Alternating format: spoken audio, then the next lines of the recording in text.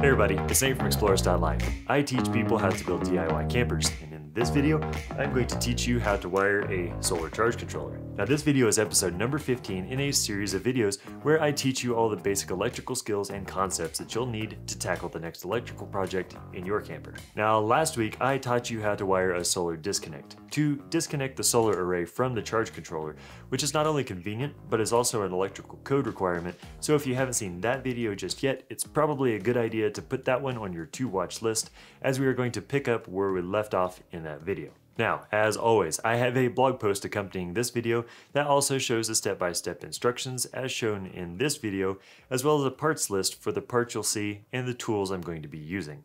You can find a link to this blog post in the video description below. Now, before we get started, here's a quick rundown of the three main components that you will see in this video, starting with the charge controller. Now in this video, I'm using the Victron Smart Solar MPPT 130 solar charge controller as the example. Now if you're watching this video but have a different charge controller, maybe keep watching because I think that this will help still. Because 95% of the charge controllers on the market share four common things. They're all going to have a solar array positive input terminal, a solar array negative input terminal, a battery positive output terminal, and a battery negative output terminal. So these two wires are where the wires from the solar array go, and these two terminals are where the wires going to the battery go, or in our case, to the Victron Links distributor or other appropriately fused bus bar.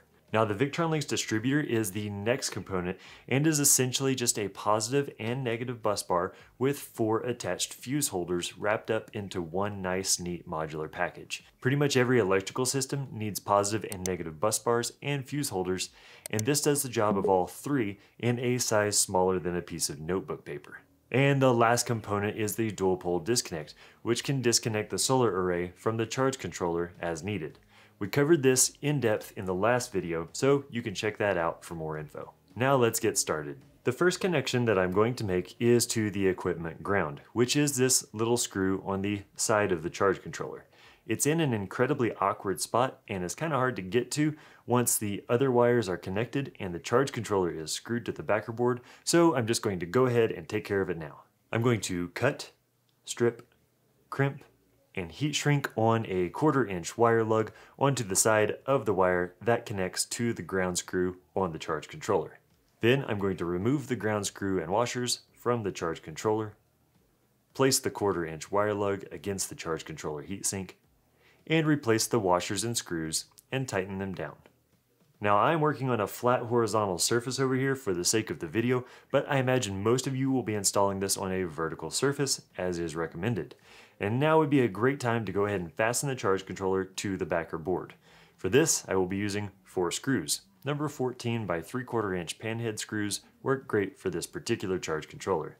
Next, I'm going to measure, cut, strip, crimp, and heat shrink on a 5/16 inch wire lug onto the other side of the equipment ground wire and attach that wire lug to the center stud on the negative bus bar in the Victron Links distributor. I'm going to remove this nut, washer, and lock washer from this stud, place the 5/16 inch wire lug onto the stud, replace the washer, lock washer, and nut back onto the stud, and tighten to the appropriate torque.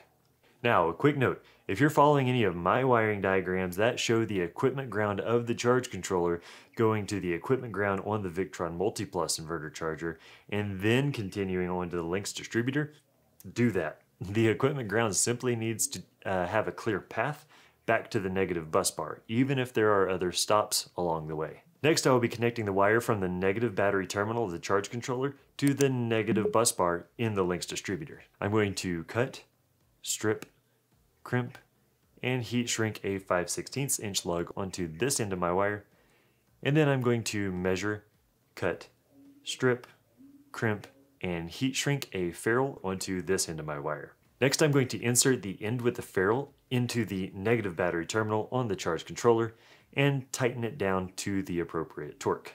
Now I'm going to connect the other end to one of the spaces on the negative bus bar inside of the Victron Links distributor. I'm going to use a 13mm deep well socket extension and ratchet to remove this nut, washer, and lock washer from this stud. Place the 5/16 inch wire lug onto the stud, and replace the washer, lock washer, and nut back onto the stud and tighten to the appropriate torque. Now it's time to connect the positive wire from the charge controller to the links distributor. I'm going to cut, strip, crimp, and heat shrink a ferrule onto this end of my wire, and then I'm going to measure, cut, strip, crimp, and heat shrink a 5/16 inch lug onto this end of my wire. Next, I'm going to insert the end with the ferrule into the positive battery terminal on the charge controller and tighten down to the appropriate torque. And the other end is going to attach to the positive bus bar inside of the links distributor by means of going through a mega fuse. I'm going to use a 13mm socket, extension, and ratchet to remove the nuts, washers, and lock washers on this bolt, and then I'm going to remove the nuts, washers, and lock washers on this bolt. I'm going to put my mega fuse in place like this, and place my 5/16 inch wire lug onto the bottom stud like this. Then I'm going to replace the washer, lock washer, and nut back onto this stud, and replace the washer, lock washer, and nut back onto this stud. Now I'm going to tighten them both to their appropriate torque.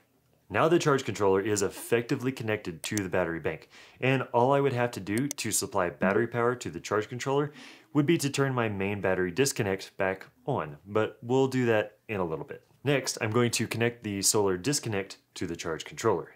First things first, I'm going to make sure that the solar disconnect is in the off position. Then I'm going to take my negative wire from the solar disconnect and measure, cut, strip, crimp, and heat shrink a ferrule onto the end of this wire. Then I'm going to take my positive wire from the solar disconnect and measure, cut, strip, crimp, and heat shrink a ferrule onto the end of this wire. Then I'm going to put the negative wire into the negative PV input and tighten the terminal screw. And then I'm going to put the positive wire into the positive PV terminal and tighten the terminal screw. Now the solar array is effectively connected to the charge controller, and all I would have to do to connect the solar array to the charge controller is flip the disconnect switch, but we're going to leave that off for now. Now finishing up here, I'm going to put some cable clamps on these wires to secure them nice and neat inside of my wire duct. Now before I start turning on switches, I'm going to triple check that I've got nothing but positive to positive and negative to negative connections, which I do. And all looks good there, so I can reconnect battery power to the links distributor. Then I can verify with my multimeter that I am indeed getting proper voltage to my charge controller battery terminals.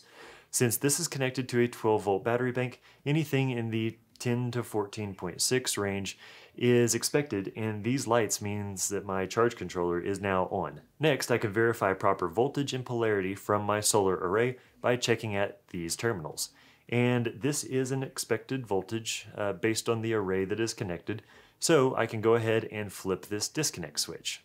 And just to verify that it is indeed charging, I can check with my Victron Connect app and see that the charge controller is indeed charging from my solar panels. Now, if you aren't using a Victron charge controller, you won't have access to the app to see that your panels are indeed charging your battery bank, but most charge controllers on the market usually have some means of monitoring charging, so just read the user manual for whatever charge controller that you're using to find out how yours works.